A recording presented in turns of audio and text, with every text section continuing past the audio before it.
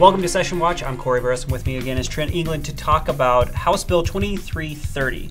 Now, this is a controversial one. This is a bill essentially that would force anyone getting maternity coverage to also have abortion coverage at the same time. That's right. One of the reasons why health insurance is very expensive in Washington state and why there's not a lot of competition is that the legislature has time and again mandated different kinds of coverage be included in insurance. And so, I mean, we have all kinds of mandates, and this would add one more. I mean, that really is bad enough as a policy question, because when you add mandates, you eliminate consumers' choices, right? I don't have the choice to buy the kind of insurance I want. I really don't, because I would buy real insurance, right? Not prepaid medical care. I'd buy like catastrophic insurance if I could. You can't do that in Washington state. You can't buy a bare bones insurance plan. But this would force insurance providers who provide maternity care, maternity coverage in a policy to provide abortion coverage in the same policy. And the irony of this, when you think about, the abortion issue supposedly is all about choice.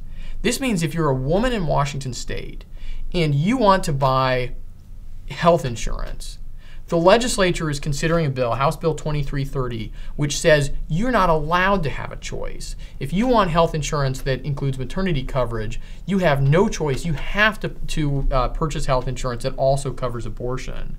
And what that really means, if you're a pro-life woman who would never have an abortion, you'd be forced to pay for health insurance that includes abortion coverage, which means really you're being forced to pay for other people's abortions through your health insurance.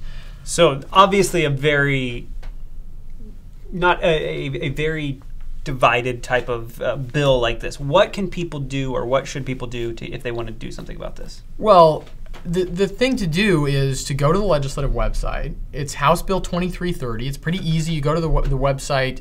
You can click on the bill tab, and you can punch in 2330. You can see the bill.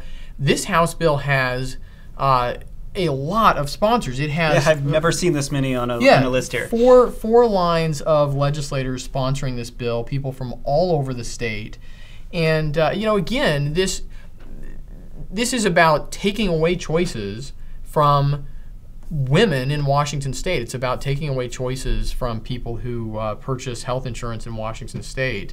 It's House Bill 2330.